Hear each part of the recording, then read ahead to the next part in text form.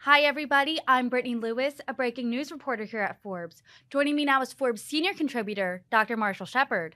Dr. Shepard, thank you so much for coming on. It's always great to talk with you, Brittany.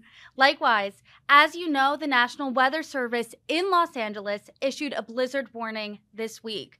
Before we break down the reason why, can you define for us what is a blizzard? You know, blizzard is one of the most misused terms that I see in meteorology, and I've been in this business a long time. You often hear people calling any big snowstorm a blizzard. Even here in the South, I'm in the Atlanta area. If we get 2 inches of snow, you'll see headlines, the blizzard of great blizzard of 2000, whatever. Blizzard has a very specific term, and I want to make sure I actually read it specifically because it's important for your viewers and listeners to understand this. A blizzard really is a storm that has a very specific amount of sustained winter activity. So I want to give you the criteria. According to the National Weather Service glossary, here are the definitions for blizzard. Listen carefully because it's important. I think some people miss it. Uh, Conditions prevail for a period of 3 hours of longer of sustained winds or frequent gusts of over 35 miles per hour. Considerable falling and blowing snow, reducing visibility for less than a quarter of a mile. So you have to have sustained conditions. And that's what the National Weather Service Los Angeles is expecting in some of the mountainous terrain just to their east. Why do you think the term blizzard is one of the most misused terms in all of meteorology? Well, I just think over the years, people anecdotally sort of assume that any bad snowstorm is a blizzard. Any snowstorm that has wind is a blizzard. And so I just think it has become commonly misused. I have a whole list of them that I may write about in Forbes one day of these misused terms, things like heat lightning, for example, and there's some others as well. But over time, people refer to a blizzard as any big snowstorm in the same way that they misuse the term monsoon as a big rain event, when monsoon actually refers to the wind. So Got it. Well, if you ever break all those down, I would love to have you back on. But let's get to the news of the week. Why did the National Weather Service in Los Angeles issue a blizzard warning? those blizzard warnings were issued, and they really have, as of Friday today, are going into effect because the mountains, the so Los Angeles mountains and some of their other mountain peaks there in the area are expecting blizzard conditions in those higher elevations above 4,000 feet. I mean, we could see anywhere from 4 to 7 feet of snow. I was on the National Weather Service Los Angeles website just before I came on with you, and I am seeing projections and estimates of winds of 50 to 80 miles per hour in some of the higher passes. So you've got whiteout conditions expected from Friday to Saturday in some of the Los Angeles County and Ventura Mountains. And so those certainly rise to the level of what we would consider blizzard conditions. Dr. Shepard, when I saw your article, I knew I had to contact you right away because it's not every day you see Los Angeles and blizzard in the same headline. So how unprecedented is this? Well, even by their own accounts, the National Weather Service Los Angeles tweeted that the last time they issued a blizzard warning would have been around 2006. And so that's 16, 17 years ago. So it's not unprecedented. They certainly have responsibility. And this is a good chance, Brittany, for me to break down for your viewers something.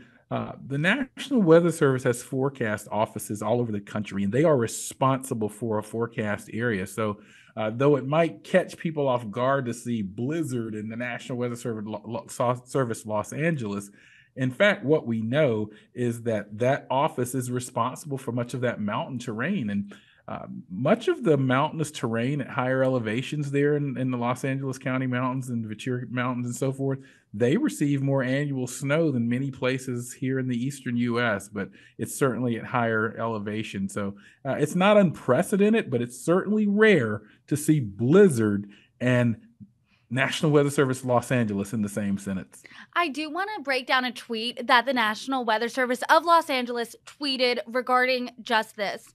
So this is the tweet. This is not our first blizzard warning ever issued. This is the first since VTEC coding was implemented in 2006. For those of us, including myself, who aren't meteorologists, What does this mean? Well, I'm a meteorologist and I'm still not sure I know what it means. I mean, it's really a way of disseminating information. They changed the format to this VTEC in terms of formatting and disseminating information in sort of more sort of digital formats, more mobile formats. And so I actually felt that tweet was a little jargon heavy because most people reading it aren't going to sort of resonate with VTEC. I think it would have been just as equally effective to say, this is the first time we've implemented this since 2006. We've had a blizzard warning, and I think that would have been a lot more clear to people. Got it. And I know these people live in the mountains. They do receive snow annually, but like the National Weather Service said, this is the first blizzard since 2006. So how can these residents properly prepare? Well, in some cases, if you haven't prepared, it's probably too late. I mean, because we're talking about Friday into Saturday. There are whiteout conditions. Again, 4 to 7 feet of snow, 50 to 80 mile per hour winds. And again, remember, blizzard conditions are those conditions expected over a 3 hour period. And so hopefully, I mean, to the National Weather Service's credit, I wrote that article a few days ago, earlier in the week. And so there was plenty of time for people to take notice, to prepare, to maybe get out of Dodge if they need to, or not, don't go anywhere near those higher elevation regimes, because clearly this was a well forecasted event many days in advance. And how dangerous are these types of weather events? Should you hunker down? Is there any categorize how dangerous it is? Well, blizzards are very dangerous under any circumstances, whether you're in higher elevation terrain or not. But certainly in such terrain, things can be even more treacherous given the fact that you are in higher elevation conditions. I am just hoping that people heeded the warnings of the National Weather Service that were issued many, many days in advance of the actual blizzard conditions, which were occurring Friday into the early weekend. So people had time to prepare because, again, I mentioned that I have seen some discussions in the National Weather Service data of 50 to 80 mile per hour winds. Hurricane force winds are 74 miles per hour. So that gives you a reference point for how strong some of these winds are at higher elevation with blowing snow, essentially whiteout conditions expected in parts of the highest terrain. Now, again, the worst conditions are above 4,000 feet and even higher. But again, hopefully people took the warning seriously and planned accordingly, because this is not something you want to play with. And in fact, this is just part of a coast to coast weather system, Brittany, that we've seen this week. We've had extreme winter weather from the west coast of the United States up into the Great Plains and extending into the northeastern U.S. with some snow, freezing rain, and hazardous conditions. So it is late February, so this is not strange or weird, but it's certainly interesting that we had coast to coast winter conditions from the west coast to the east coast. Can you talk about that more? What areas should really be bracing for impact this weekend, especially? Well, I haven't looked at the late. Some of these areas, like the Great Plains and Midwest, have already been experiencing, things like snow and freezing rain and so forth. I think some of those conditions will be extending into the Northeast if they haven't already at the time of us discussing this. So this has really been a long-term event that has been impacting across the country all week. And so hopefully as we get to the end of the weekend, we can bid it adieu. But we still do have a few more weeks of winter.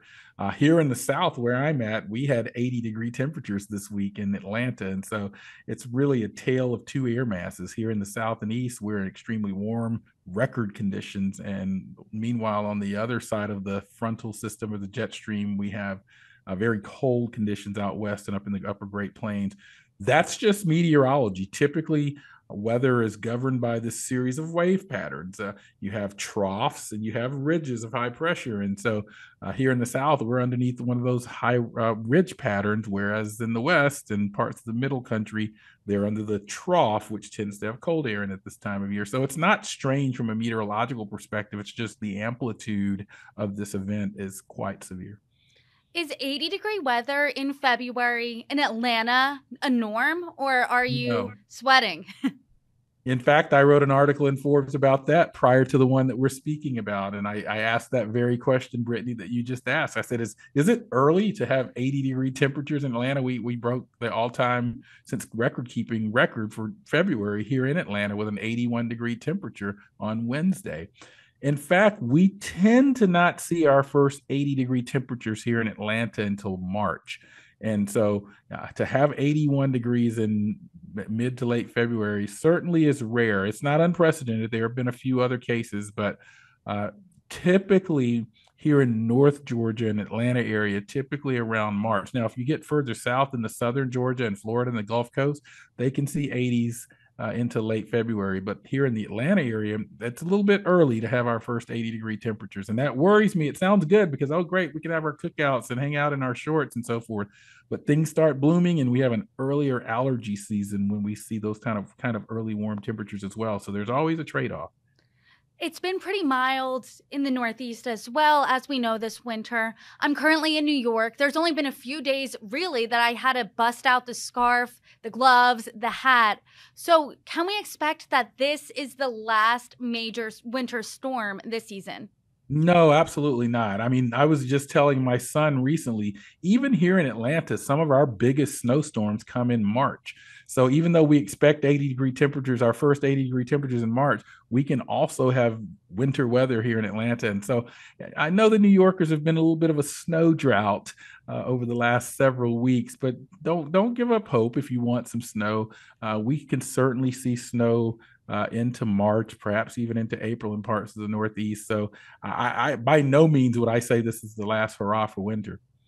I do want to get back to Los Angeles County and their blizzard warning that was issued. Is this just a rare once in a 17-year occurrence, or do you think that they could see more blizzard warnings issued later?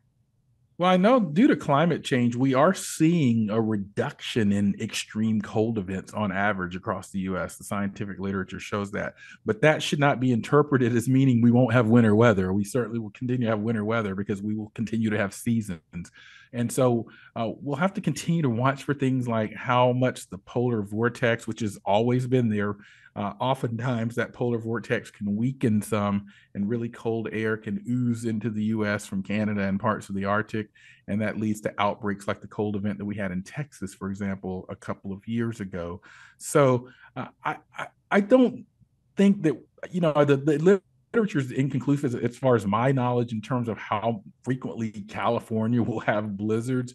I think it will continue to be a somewhat rare event, but there is research, Brittany, that suggests that climate change could have some impacts on the polar vortex weakening, which allows colder air to intrude into our country. Now, on the other hand, there's some research that's counter to that as well. So I think the jury's still out on that question.